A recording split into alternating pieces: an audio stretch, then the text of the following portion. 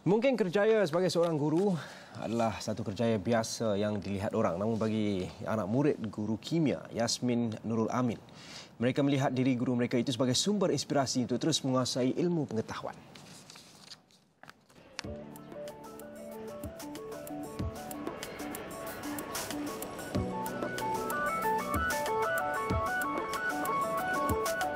Cikgu Yasmin, sederhana orangnya, bergaya santun dan kaya dengan senyuman. Ramai yang tidak mengenali wanita berasal dari Taiping ini jika Perdana Menteri tidak menulis satu catatan tweet tahniah kepadanya 26 Januari lalu. Ini apabila beliau disenarai pendek antara 50 pendidik dari seluruh dunia bagi anugerah hadiah guru global anjuran Yayasan Jam. Bekas jurutera ini menggalas tanggungjawab sebagai seorang pendidik di Sekolah Menengah Kebangsaan Lasal Petaling Jaya sejak 10 tahun lalu. I was a former engineer and due to my father, because he thinks I'm smart, so he wants me to be a teacher indirectly. So I decided to become a teacher and there's no regrets because this is totally exciting. Beliau mengajar berpegangan konsep mendidik sapienta et caritas yang bermaksud bijaksana dan penyayang sentiasa disenangi pelajar.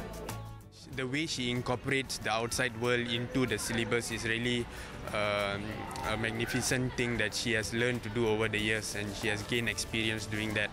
So that's why I nominated her, because of her classroom, which is very fun. I've always wanted to do this experiment in front of a huge crowd, but no one has given me the chance. No teachers has given me the chance, but Puan Yasmin was the only one who said yes. And when I was given the chance, I was given the opportunity to do it. I came in front of the crowd and I did my experiment. I managed to get pin drop silence for 30 minutes, which many other students find it very difficult to do, and that wouldn't be achieved if Puan Yasmin didn't give me that trust and that yes that I wanted.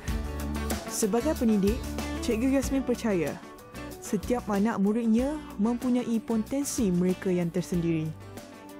Jadi Yasmin melakukan satu inovasi yang dinamakan siesta bagi membolehkan pelajarnya sentiasa fokus dalam pelajaran.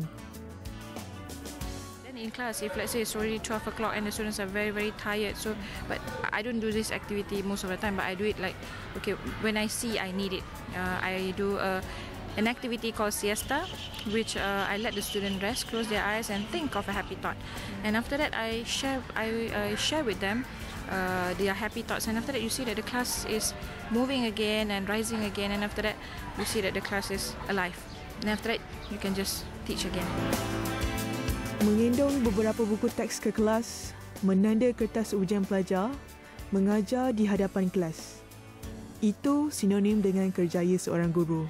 Namun ada satu dalam sudut hati kita yang memang tidak boleh menafikan bahawa guru ini umpama lilin yang membakar dirinya demi menerangi diri pelajarnya.